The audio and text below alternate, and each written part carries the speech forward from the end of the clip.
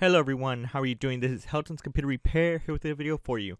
On this video, I'm going to be showing you how you can change the default new folder's name in Windows 10. So technically what this is, if you knew about this, you go to the desktop and if you right click, you have this option where it says create a new folder. And it creates a new folder called new folder for it. So that's pretty much what the obvious is. Now this also can apply also if you want to create like a new photo type, or if you want to create a document and see a text document, zip folders. If you have Microsoft Office installed, you'll have the options to create a document or an Excel or PowerPoint, those abilities too. But the concept is that you're going to create the new object that's going to be used for the program that you're going to create. What we're going to be doing though is going to be changing this. That will pretty much be a different name, and you can probably just like to one of your friends and stuff like that to trick them as something cool. So what I'm pretty much going to do is pretend like we're going to have a folder. I want to create this folder. It'll pretty much be called like hopes and dreams. So when you create a new one, and that's pretty much what the new folder will be. So let's go ahead and get started.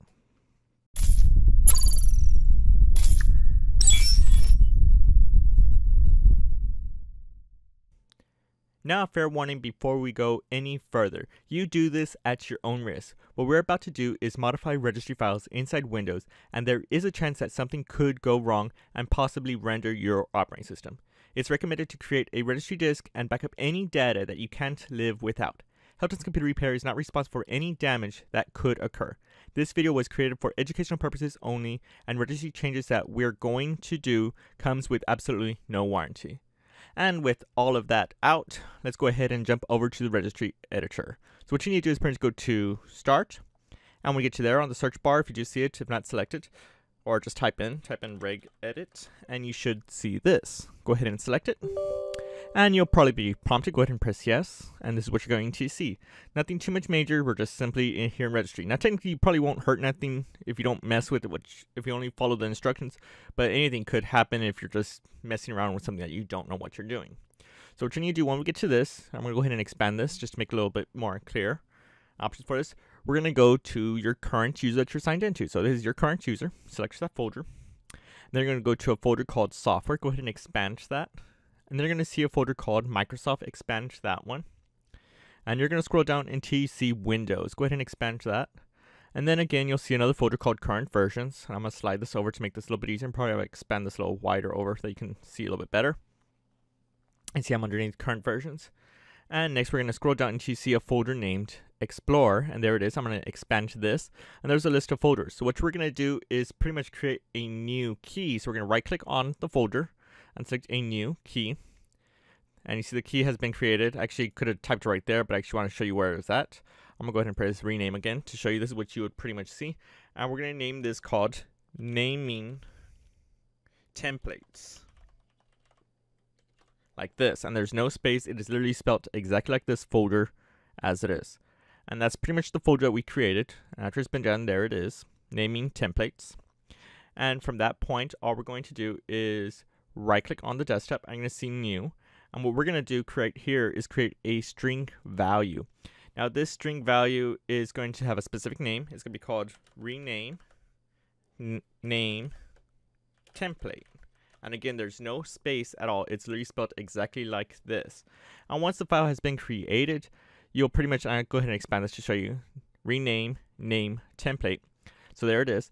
What you're going to do is pretty much, you can right click on it, and you can press modify, or you can just double tap it and it'll come to the same place. As if you can see that, I'm doing both. They come to the same place. And what I'm going to put right here is typing in is called hopes and, where's the and symbol? There it is. And hopes and dreams. So there's pretty much the words that it comes up right here. And it's pretty much already set, and that should work from depending what it's going to say when I create the new file. Now there are some specific ones, and I will go ahead and just take this off real quick and show you. These specific files right here, not that one, not Camtasia. I was trying to copy this, but it seems it didn't work. There are a few symbols that are not allowed for this to work. Let's see if it'll let me copy it over there. These specific ones right here that you're seeing, backslash, forward slash, question mark, quotation, star, parentheses, I can't think of that. I think that's parentheses, I think. The little symbols. You understand these specific characters right here are not allowed. That will not work. So again, I'm going to go ahead and just type it hopes and the ampersand and dreams. Hopes and dreams. And I'm going to make this look a little bit better. And pretty much here it is created. I'm going to go ahead and press OK. And now the file has been created. So I'm going to go ahead and just exit the registry editor. I don't need this anymore. So now when I, depending here, I might need to restart the computer, but I don't really think it's necessary. Now if I create a new folder right here, it says Hope and Dreams. Actually, it was supposed to be Hopes and Dreams. So let me actually fix this real quick. So the name that I had was actually called Hopes and Dreams, not Hope and Dreams. Hopes and Dreams. So when you pretty much come like this, there's the new folder when I create it. So I'm going to delete this again just to show you. So new folder, Hopes and Dreams. So the funny part about this, I really like on this when you create this file, is if I had like a essay document that I had to do for a teacher or for classwork, I'll pretend this is a Word document. I'll type in the document and it says, oh, this one's not doing it right there. Usually it does it. I know it does happen a lot on the registry underneath Word documents. So that should apply. Let's see if it happens on a different one. Create a new text. So text document is happening. Depending on which ones, it'll probably come out correctly, but you get the point right here. So Hopes and Dreams, and you just tricked your friends. And that's pretty much it.